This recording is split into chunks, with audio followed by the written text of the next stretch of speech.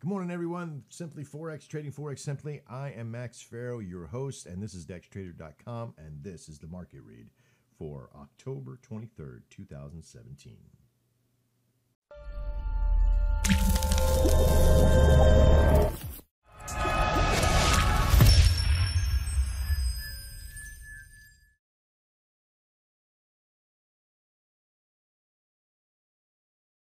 All right, let's get right at it. Here on the news section of the process here, at 10:30 we had some Aussie news that came off, a little bit of yellow news.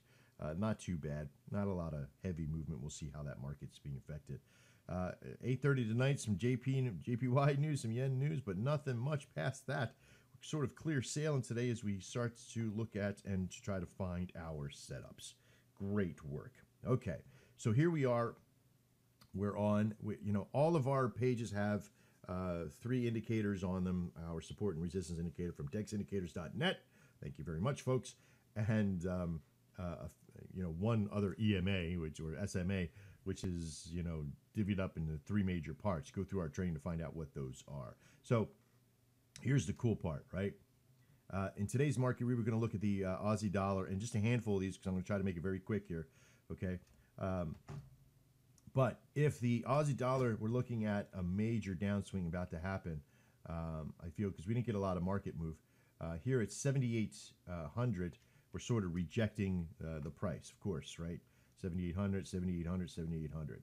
I don't think this is going to be a major push to go too far north. If it does, look for piercing here at this 7,820 area to put in for a one-to-one trade up to this particular area, which is, I'll be honest with you, this is the 200 SMA, okay? I'll give you that one, all right? This is the 200, that's the 20, and that's 100, all right? It doesn't really matter. Learning how to trade this process is very important for all of you, and our system and our program really gives you an opportunity to trade price action with a little bit of knowledge about trend. So that's it in a nutshell. But let me show you something here. The availability to get into this particular trade here is all about timing. When is it going to go? You don't know, but you prepare yourself that once it starts to set up a good attitude towards the process, right? And you're not being faked out, right? You're looking for where's that opportunity about to happen. And now you're looking at previous structure. And knowing how to set up previous structure and know where those structures are real and where they're fake is where that separates the real traders from all those wannabes that are out there, okay?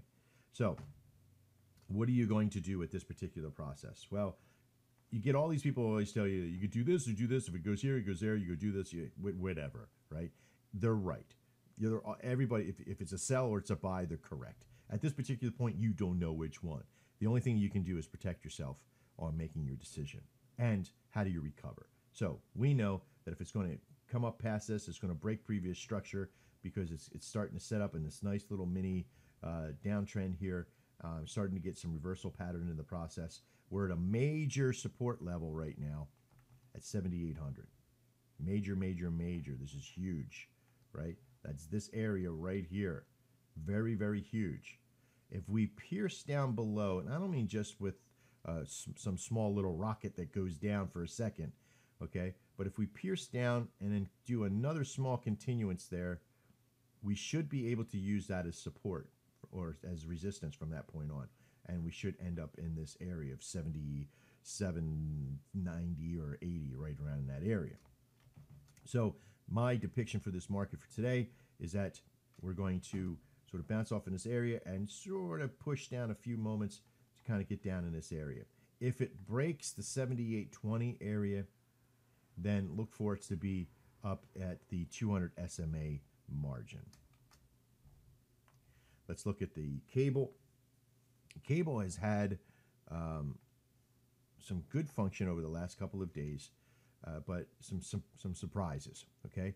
We had a heavy downtrend most of the week where we had some good function. We had some callback, and of course, some major, I think we had 1, 2, 3, just about every single day, if you start to see this, there's a major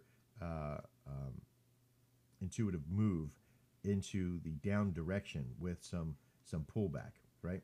So this particular week is not going to be any different, but we're getting some major consolidation, as you can kind of see. 1, 2, 3, 4. Even though we did break, and I don't think those were stop hunters at this point because it was pretty substantial. I think they were really trying to rally, but they pulled them back again. They pulled them back to this little 200 SMA, and there's a lot of confusion happening right here at this point. I don't really think we're going to break out of this box today. I think later on, maybe after the market tonight, here on the EST, 8, 9, 10, 12 o'clock at night, right around this area, if we do sort of collaborate to that process, I think it's going to be right around in this 1.3160 area to kind of look at for tomorrow. But I don't think we're going to break out of that box. Let's look at the Euro USD. The stability is that the downtrend is really starting to fulfill. It's got all of its little markers. Everybody's in line. Everybody's doing their thing. They're loving their life. We had a little breakout of previous structure here. I don't think that's going to be too much of anything. I think we're going to recover from that and continue on down south. I think we're going to end up really, because we bounced off this this heavy support zone at 1732, and as you can kind of see, for some reason it's a nice little psychological battle going on for that mark. If we do end up coming down again, look at it for coming down with some force. We might get a little bit of bounce off, but then I think it's going to end up after the daytime, after the swap, someplace south. If anything, if we don't, it's going to climb back up to this particular area again and try to do some playtime in this area, okay? And this is that 1740 to 1780 area, that 40 pip area. So it really kind of depends. If we break this pivot point in the middle of the day, 1750, look for it to stay north. If it stays below that 1750, look for it to stay south. Let's look at the USD JPY. We had a little bit of pullback after a nice little run. We're breaking the 75 EMA here, and it looks like we're about to start to take a little bit of a nosedive. We haven't broken that 75 in some time. Let's look back at the 1 hour for the last couple of days, and as you can kind of see, we stayed really close. Here's our first penetration about a week ago, and so now we're starting to really take off. We hit our levels up here, which has created a new level for us, but that's on the 1 hour. That's sitting at that 1400, that 114 is really substantial.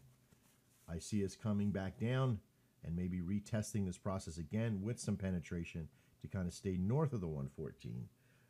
And again, we got this railroad track right away, which was an indication it was going to run back to its little mommy here at the 20 SMA and be forced. But we're getting this. You see how this is happening right here. We're getting this little triangle that's happening, this little flag. All right, that's happening in this ascending triangle. Now, when this happens, it's going to build up in consolidation. It's either going to reflect it, and it's going to create itself to go all the way back down to these levels here. Okay, so if it stays north after the end of the day, if it stays north here without another candle coming back down below it, if it does come back down below, look for it to run all the way down to that 113.15 area. Okay, if not, it's going to stay north, and it's going to stay there for a little bit and start making some new highs. USD CHF all still in a nice little uptrend, and of course the USD CAD is kind of blowing things away. When we get this much movement away from the 200, this makes me a little nervous because this impulsive move, it didn't really correct. It just sort of just kept on going. It's like, this is where I want to be, and that's okay.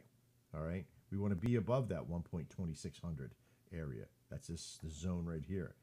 Okay, because if we start falling back down in here, look for a nice little bounce back up from that position. If not, we don't really have too much higher than that we're looking for here. As I pull back, you can kind of see we're creating some major highs here. All right. Eventually, we want to, if it does happen to fall out, it's going to be up. Sorry, I was waiting to be of a box. It's going to be up in this area of this 2659, 2660 area, where this will be created as a major support and probably bounce out and be down around in this area again for another support area. Okay, so keep that in mind for the week. You got a couple of good sets of news coming on.